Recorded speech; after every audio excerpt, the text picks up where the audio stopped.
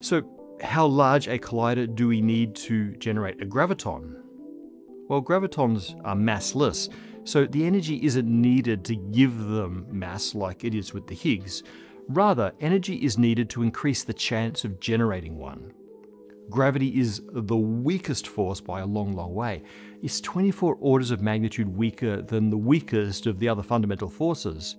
A fact which itself is a conundrum called the hierarchy problem, which obviously we've talked about before. In quantum terms, that weakness can be expressed as a very small coupling constant between the graviton and the other particles. The probability of generating a graviton in a particle collision depends on that coupling constant.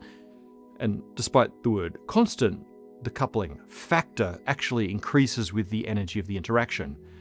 At around 1 billion joules, the coupling for gravity reaches the ballpark strength of the other forces. So that's the energy that we need to reach in our collisions to have a fair chance of producing gravitons. And how big an accelerator do we need to reach 1 billion joules? Well, the LHC collisions reach a whopping millionth of 1 joule.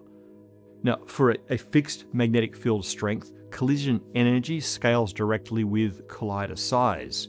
To get to the energy needed to generate a graviton, a collider with the same magnets as the 27-kilometer LHC would need to be around 3 light years in diameter, much bigger than our solar system.